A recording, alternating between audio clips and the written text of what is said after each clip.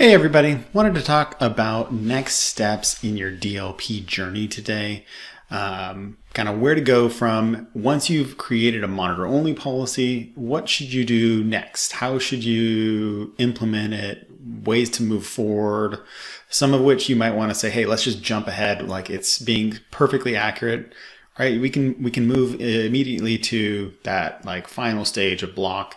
However, there might be some levels of implementation that you want to step through to kind of get your users used to having a DLP policy hit, start training them on not sending sensitive data out. And so we'll talk about that today and kind of hop in through it. All right, so again, here is the general stages I will typically walk an organization through when I'm implementing DLP. Right, so we are in the monitor mode, right? This is where you should now have hopefully come to the conclusion that your DLP policies are hitting accurately, or maybe we needed to adjust them or tweak them, and you need to move up and down the accuracy level of the policy definitions. Right, the goal next for you should be to move forward into this user education mode and start informing your end users, getting them accustomed to seeing pop-ups or getting email notifications, helping them to make better choices with your company data, right? And that's kind of the goal with it, right? You don't want to interrupt too many business processes out of the box, but you want to start getting your end users used to using better ways of sharing that data, right? So maybe for you, that's going to be a Zix encryption portal or Office message encryption. In user education mode, we're simply telling people that, hey, you're doing something risky with our data, and here's a better way of accomplishing your goal, right? That's the way I'd like to think about it, and kind of in that phase of it, we're just helping them, make better choices, right? Because some of it might be business processes that we need to keep doing. Some of the DLP policies hits are accidental, right? The end user might not realize that down in the body of an email 4 messages back, someone had sent a credit card or a social security number of a customer. And then now when you're forwarding it outside the organization, that's when your data risk is hitting, right? So that's kind of that's the user education mode, helping the end users see, hey, there's confidential data that shouldn't be shared out, right? Maybe it's a business process, but a lot of times it's accidental. So education mode can help prevent the end user from doing that, sharing when it's not planned, right? And so that's kind of the goal with this. Obviously, you want to move all the way down this road, right? Education is great, but enforcement is kind of the end all be all goal with this. And we'll talk about these options. All right, so that's kind of enough of slides. Let's kind of get into it and see, like, from the compliance portal, what should we be doing, right? So let me pull this up real quick. All right, so here we have our Contoso monitor only policy. And, if we're happy with it, right, this is we're ready to move forward, ready to implement next steps. What I'm going to recommend you do when you're ready to kind of move forward is build a workload specific policy as kind of your final end all goal with it, right? I tend to want to target Exchange and SharePoint and OneDrive and Teams chat, all have separate channels or separate workloads to do the protection actions. Because when we go and build out our Exchange policies, if we're targeting a specific workload, we're going to get more functionality than, say, if we targeted a universal. Right, so monitor only, I like to target universal policies, turn on, hey, let's just do detections across the board. But when we start moving into the protection phase, we should target one specific option. Or in this case, as we're moving into the user education mode, let's target one policy, one workload per policy, right? All right, so I'm going to pull this one up and just use it as a reference as we're building our policies. So here you can see, here is our monitor only, and let's go build our next set of policies for protecting our users. So again, back to policies, and let's create our user education policy. Really, in this case, I'm going to create my final policy definition, and this is going to be the one I edit and eventually get into this block phase. So I'm going to customize this policy here because we know from our other policy what the data we want to do is, and we're good to go with this. So in this case, I'm going to target the Exchange workload, right? We did our analysis and maybe Exchange came back as the #1 incident, or where your DLP hits are coming from. Most organizations, it's always going to be Exchange. But maybe it was SharePoint. We can target that specifically first.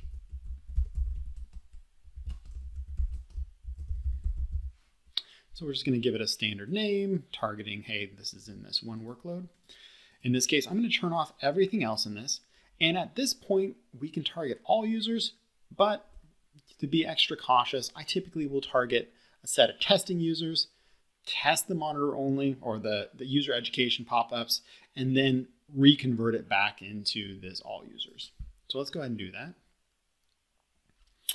And let's pull up, right, the SGIT group. And I'm going to target that as my demo set of users to move forward. Okay. And let's go create these policies. So when I do this, I tend to have my other policies up so I can match kind of the piece of it, right? So in this case, it was our low volume rule 1. And so I'm going to pull this up and call this EXO, low volume rule 1. And then we'll build out the same definitions. Here you can see now that I'm targeting Exchange, I get a ton more options as part of my conditions and actions on this. But I'm going to start with the same definitions before, right? So content is shared from my organization with people outside my organization. So as my content is being sent out, that's where I'm going to hit my policies. And then content contains, and that's going to be where we're going to add our sensitive info types. Right, so hopefully you did your analysis on this and this is all working correctly. We just simply going to come in and rebuild this same policy to match. So I'll go ahead and do that real quick.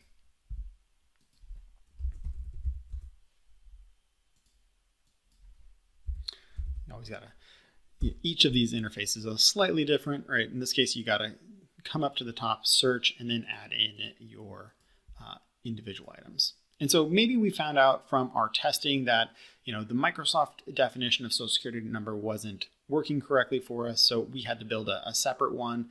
And maybe now in this monitor phase, we want to use the new definition that we did, right? And so we can do that, adjust this, and maybe that's the change that we're going to see in our different policies. So you want to come in again and match your existing policies, what you got in here, and we'll rebuild this out.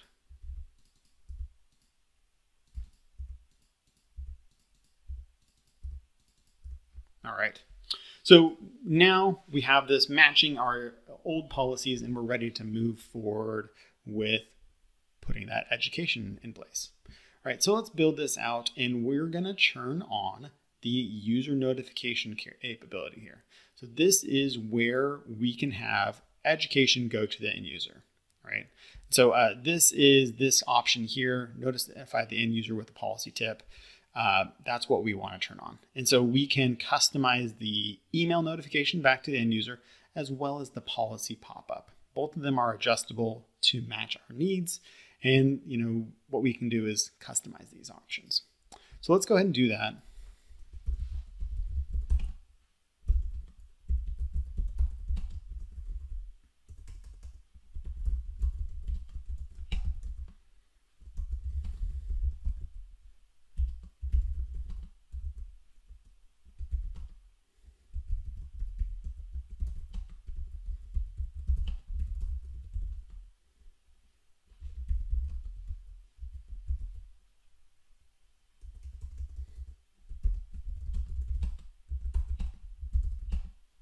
All right.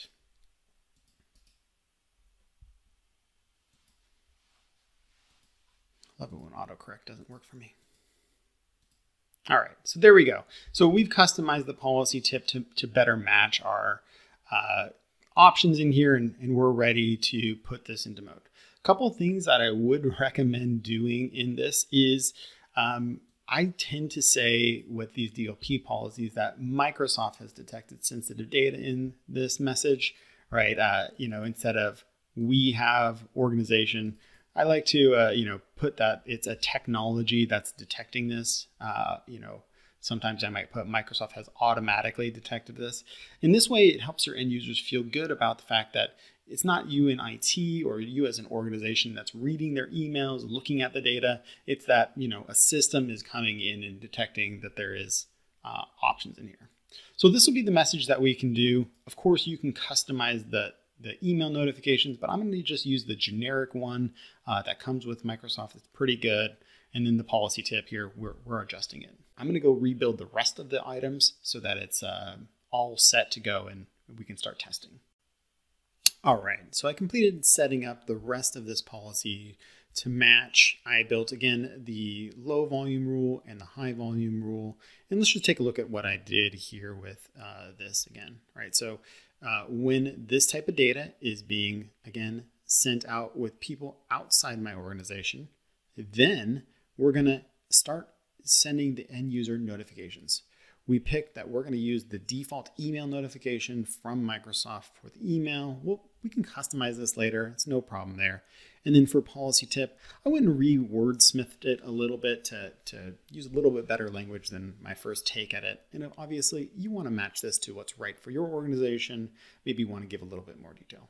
But in this case, Microsoft has detected sensitive data in this message. Please take appropriate security precautions while sharing outside the organization, or remove sensitive data from the message. So I like to fill in for the end user what actions we want them to take. Hey, take security precautions. Make sure you know who you're sending this to. Maybe, again, it's accidental data sharing. They didn't realize that there was a credit card. And so maybe they can remove it from the message. Maybe, 3 messages down, it's not a big deal that they don't need to have that credit card in that email. So this is kind of those options we give to the end user. And then, of course, I set up incident reports because I want incidents to, be showing up in my portal, letting me know about these sharing again. So, again, this will come back to start, educating the users and start putting it up. So we'll go ahead and save that and move forward. And then when you get to this next test it or turn it out, there is another test phase. For us, we don't have any actions that we're taking on the email. We're not doing any blocking. So all we're doing is user education. So at this point, I would say, turn it on right away. Okay. And then final step is do that last review. So again, we are coming in and we are affecting Exchange Online. We are targeting just that one end user. And we have our 2 policies turned on and we're going to go ahead and create it. So let's go submit it and we'll come back and start testing this and making sure it's working correctly.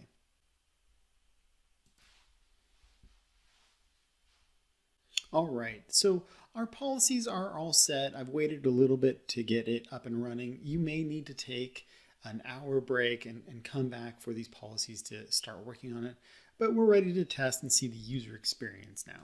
So in this case, I've been corresponding with Lydia here about some project items, and next steps of the project, send it to Doug to get an approval, right? So this happens all the time with end users, right?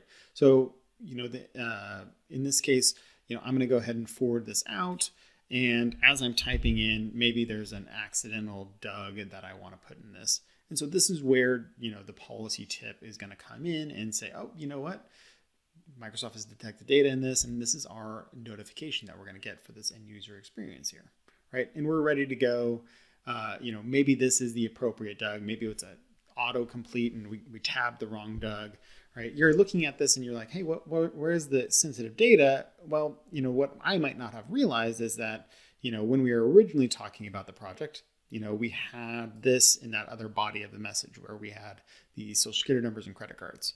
And so this is that scenario, the accidental sharing that we really want to educate our users from, help them prevent, right? And so it's going to come in and kind of show this. Now, what if the end user sends it at this point regardless? Well, this is where the email follow-up is going to come through and start hitting on this user or letting this user know. And here is that example, pretty quick. Your email message conflicts with policy, organization policy, and then here is the details of it, right? The message is sent to people outside the org, and the message contained, these sensitive data in it, right? So credit card and the US social security number item that we did. Now, I do want to call out from experience with this type of notification going to the user, it can be a little confusing if the message went through, if any actions were taken. So you might look at this and say, great, this is perfect. Your end users might look at it and say, well, did you block it? Do I need to send this. And so I do find that customizing this can be helpful to add clarity to the end users. And Microsoft tries to do its best to automatically do it, and they have some options there, but you might need to adjust this as you go to kind of create the correct messaging for your end users. So let's go show some options for customizing this.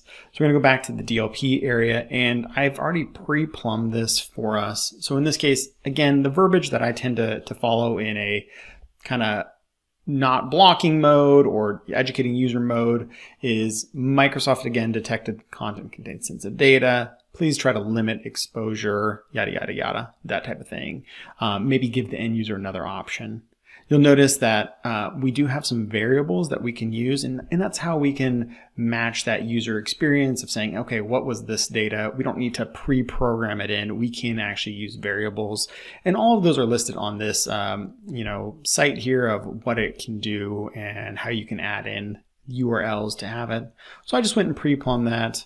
A couple other things to note is that we can do full HTML in here. And so if you wanted to add company branding and links to your education page, or maybe, please use encryption is going to be a link to, the actual directions or the encryption portal for you, we can do all of that as part of this. So again, you might need to adjust, and you just kind of want to go from there. So you may need to go through several different testing phases with your test user group. To get this right, to get the right experience for users. And it's no problem to take a little bit of extra time at the front end of the project to get everything right before you go to production for your end users.